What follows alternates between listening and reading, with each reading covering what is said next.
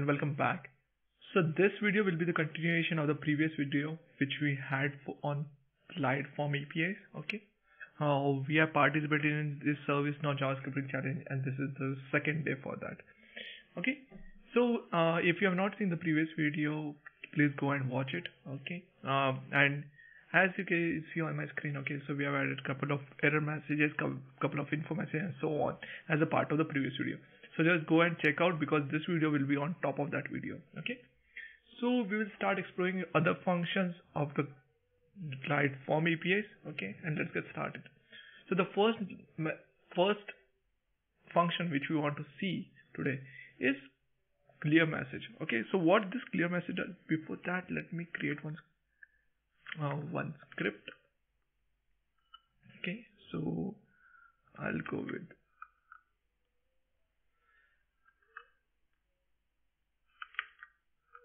I will go with the second tab. Okay, and I will do configure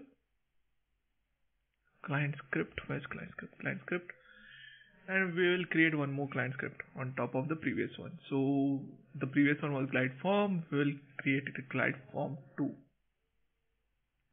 So I will create GlideForm 2, and we will make it on change this time. Okay, so we'll do it on change, and on change of what? So let's make it on change of category field. Okay, and I will save this out. Okay, it's a draft.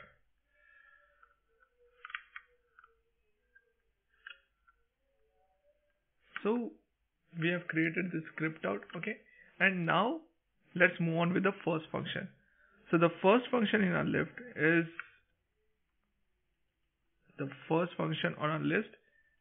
is clearMessages. Okay, so what this particular function does, so this particular function removes all the information and error message from the form. Okay, so you can see there are tons of messages, okay, which are there on the form. Now using this particular method we can remove those out. How? Let's look into that. So I'll go over here. Okay, and it's change of category. Okay, so we will go over here and we will do g_form dot clearMessages. Okay, that's it. It doesn't ask for any argument, okay, because it doesn't need one, right? So what it does, it just clear out the message, okay, from the form. So we'll save it out, we'll go over here and we will reload. So ideally it should vanish all the messages which are there on the form. Okay, let's see. It got loaded but nothing happened. Okay, why nothing happened? clearMessages.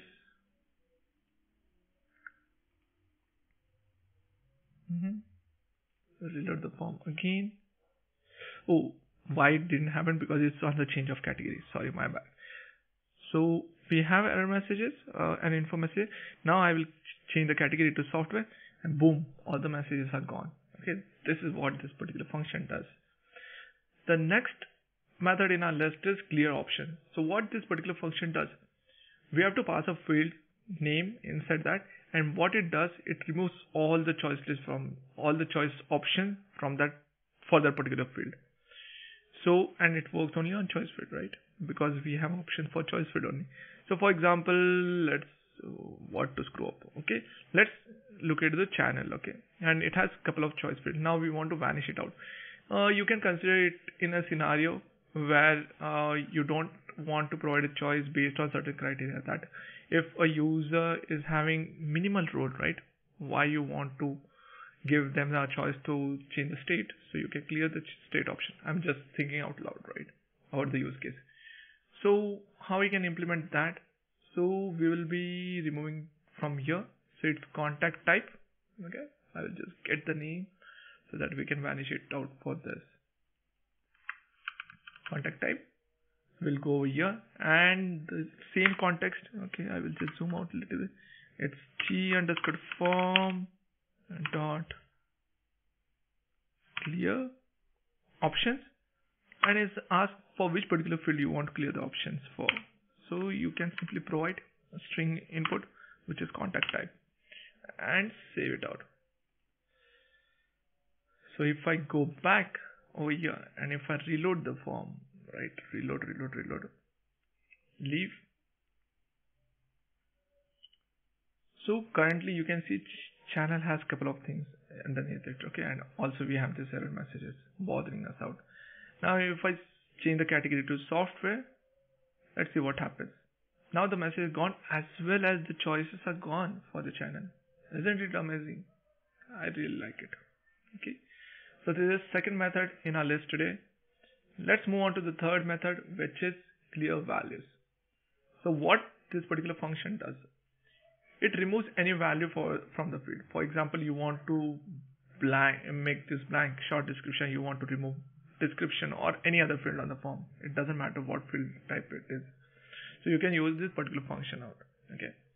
So for example, if you ask me an example which is coming on top of my mind, for example, if there is a user, okay, which has a role called bad guys, okay, which just want to screw the system, which just want to create unwanted incident. So whenever they create an incident, okay, if they are applying template, okay, you can simply clear the description, short description value, so that they have to provide what exactly they are trying to do. Okay. So let's move and we will remove it from description. Let's clear the description. So I will go on show, just get the name for that. Okay, description copy. I'll go over here and I will do g_form dot clear value. So we are covering all the clear things, right? And clear from what? So it's description, right? Pretty easy to implement, right? I will save it out and I will load the form. Reload the form, leave, okay.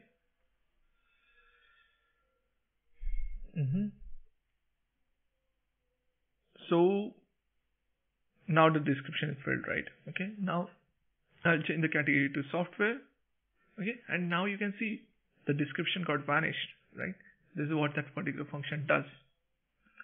Now moving on to the next method, which is disableAttachment. So consider a use case for some group members. You want to disable the attachment. You don't want them to provide an attachment, right? Okay. So you can disable it out easily on the client side using this particular function, okay, which is called disableAttachments. So how to implement this? So as you can see, currently you can attach the attachments, right? If you click on this, choose file, and you can choose anything. Okay, for example, let's take my TechnoMonk, okay, and the attachment is getting attached to this particular record. But now if you want to disable this particular thing, then you can use that particular function out. Okay, so it already got attached. So I will go over here, and the syntax for that is like, it doesn't ask any attributes, okay,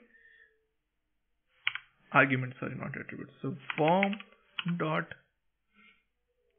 disable attachments, pretty easy, pretty handy, and we can do the save for that.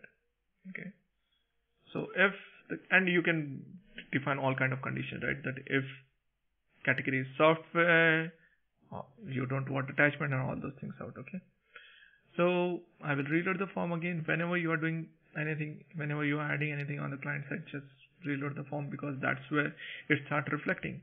Else you will bang your head why it's not visible for me, and you will not get the answer. So now let's try to change the category to hardware.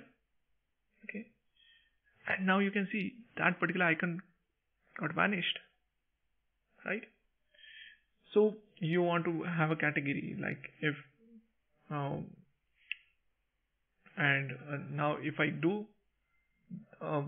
there is another function. Now you will be asking, okay, we disable the attachment, how we can enable the attachment, right? So for that we have a function called enableAttachment. Okay, so consider a validation that if category, I will do the whenever we change it out, okay, now it's it's not visible, right? Okay. For example, if I want on so if I do this, if g underscore form dot get value of category is, so we just want to hide it for what we can say, software. Okay, so I will just look at the choice value for this. Okay, so I'll show choices, leave, and if the category is software, okay, then only we want to disable it out, as we want to enable it out. Okay, so you can do like this. If the category is software, then I want to make it disable.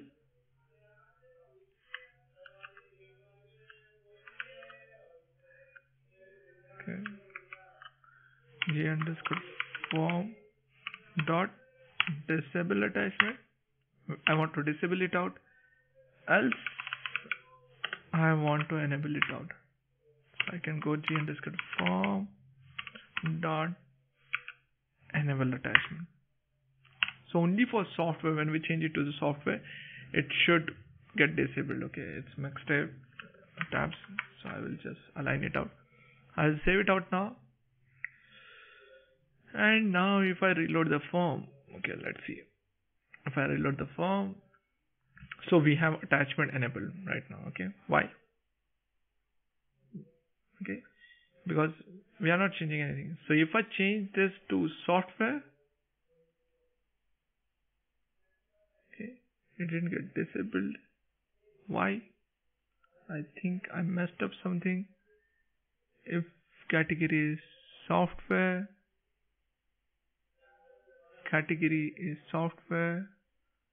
then disable attachment, else this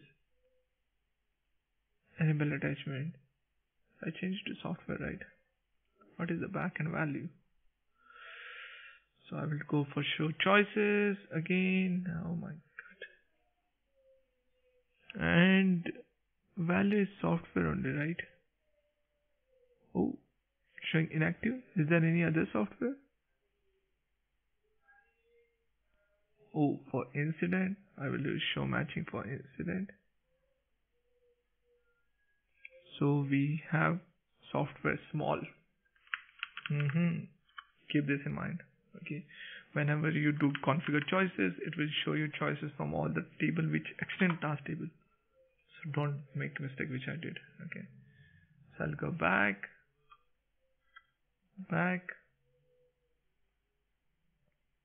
and we'll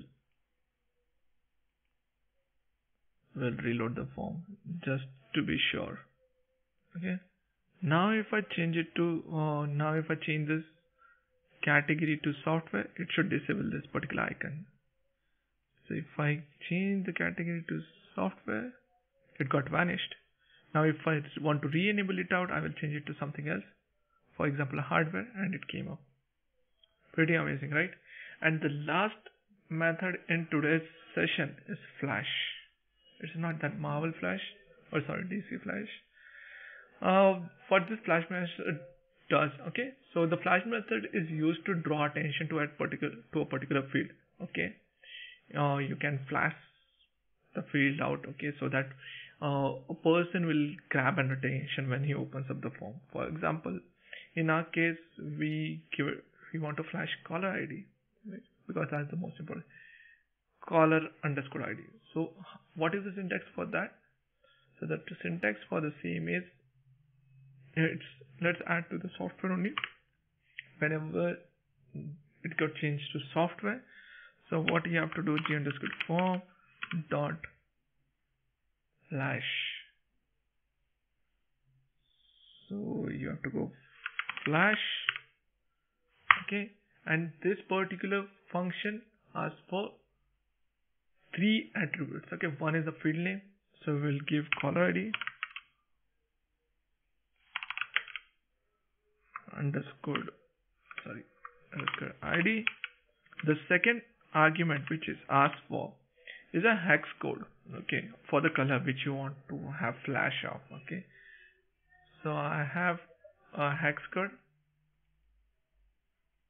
for the same. Okay, I'll just paste that hex code. And the last attribute is for how much duration you want that particular thing out. Okay, so it's a numeric field, okay, a count, okay, which specify how long the label will flash. Okay, and it has you can't give 1600 seconds and all those kind of things. It has couple of options, okay, with it. So if you give 2, it flashes for 1 second. If you give 0, it flashes for 2 seconds. If you give -2, it flashes for 3 seconds. If you give -4, it flashes for 4 seconds. Okay, it's quite weird. Okay, but let's go and try it out for 0. Okay, and I will save it out. Okay, it's for category software only, right? So saved. Go back to incident. Reload the form as always. Leave.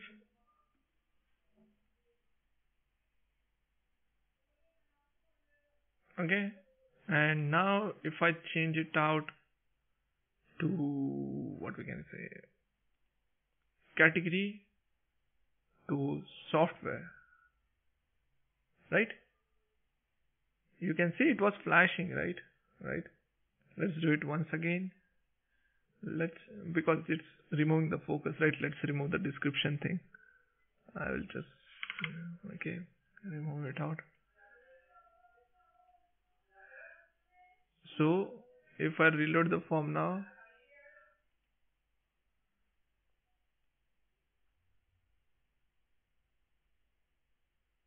and if I change it out, okay, to software, so you can see the flash is happening on the color field, right?